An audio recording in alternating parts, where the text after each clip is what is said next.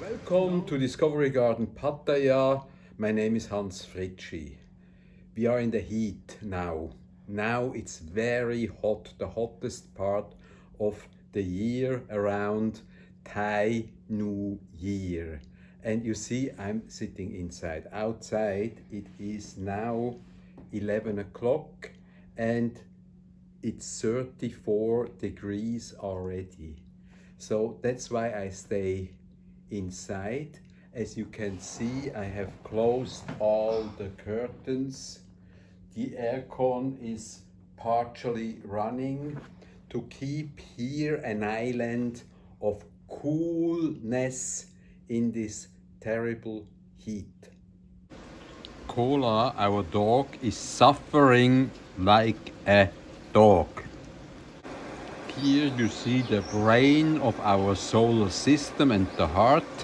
You see the inverters on top, and down here you see the batteries. They are getting filled up at 11 o'clock, near 75%, and the inverters show us how the flow of the electricity is right now. I mean, it starts at 8 o'clock and at 11 o'clock 75% full. Our washing machine is driven 100% by solar energy right now. The same applies to the sprinkle system in our garden. One of our sprinkle systems to water the plants that need water.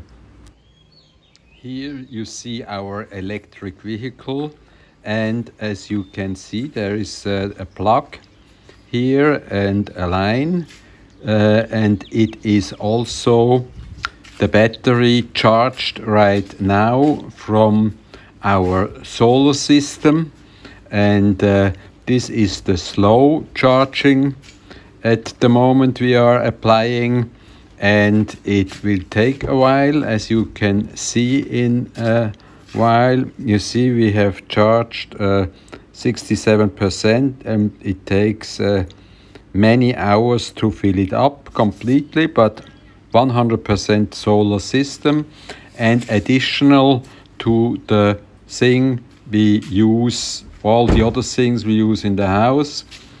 Here would be the fast charge station. If we run out of time, we can also use this. At the same time, the solar system also drives our pump and pumps the water in the pond for the geese.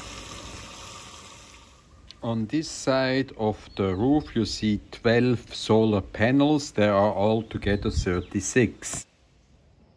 This is our main pump, pumping the water from 50 meters deep. At the same time, the solar system powers a mighty pump that pumps the water from our pond, the fish pond, back into the fish pond to ventilate the water. As you can see at our pond, the water levels have gone down considerably. It's a dry season. Here you have an iguana, a green one, a small one. And on the other side over there you have another ventilation equipment, but that is now not in use because the water level has sunk so deeply, and this one is still working. Would you believe this? This is normally in the rainy season a canal full and overspilling on the other side of the fence. But now, since the water levels have gone down considerably, it's very dry and hot, as I said before, so the water has gone down, and there are only some pockets left with the greenish water you see here, and over there you have the huge water lilies that are more or less stranded here, and we hope that the rain soon comes and rescues our beautiful water lilies. The grass is long gone, so we feed our geese with banana leaves a little bit. Cola, our dog, surely feels the heat, the present heat, and he would like to become an Eskimo. If we would not water the plants, the sun would kill them. At the same time, the sun powers our solar system that provides the water from the pump to the system, to the irrigation system. Here, over there, you see some. And otherwise, this whole stretch here would be yellow and dead and dying and dry. But the solar power provides the water. This is our main meter to the grid, and you can see right now we are completely without use of the grid. There is no movement at this meter. All machines and everything is powered by solar power right now. Solar power provides the water that gives life. Here another look at the brain and heart of the solar system. The inverters, they are still working. They are providing the energy for the whole machines in the house and outside. And here the batteries, they are filling up still. Besides these, all these machines running, and the batteries stand around at 75%, and they should be about 100 in the evening.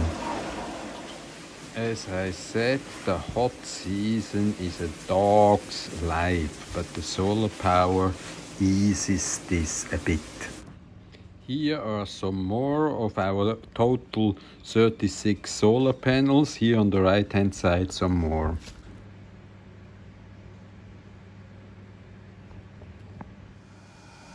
Another machine that is driven by solar power is the pump of the swimming pool that filters the water and cleans it clean. And there is even more down here. You see the container for the house of the fresh water, and this is pumped into the house. Oof.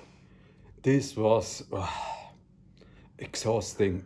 I'm glad to be back in the relative cools of my room that has been closed against the outside, against these 36 or 38 degrees that are outside. When you step outside, you think you walk into a desert from the house, the relative cools of the house. And if you liked what you saw, hopefully again in a more cooler time, please subscribe to the Hans Fritschi channel on YouTube or Hans Fritschi Friends on Facebook, and see you again very, very soon, and we hope for some rain.